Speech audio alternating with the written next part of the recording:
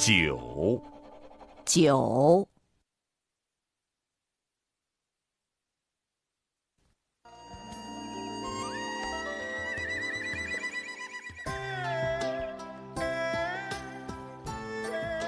Jiu plays an amazing role in the daily life of Chinese people.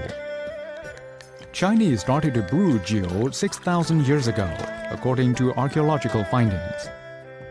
People have worked hard to improve the process of making jiu for thousands of years. Chinese mainly drink white spirits and rice wine. White spirits are distilled from sorghum or maize.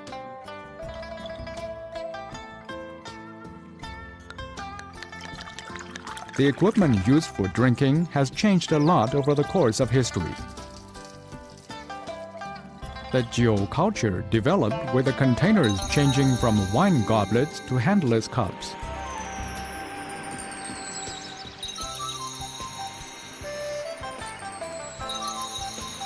As a magical beverage in custom, it has accompanied important occasions, such as weddings and birthdays for more than 6,000 years.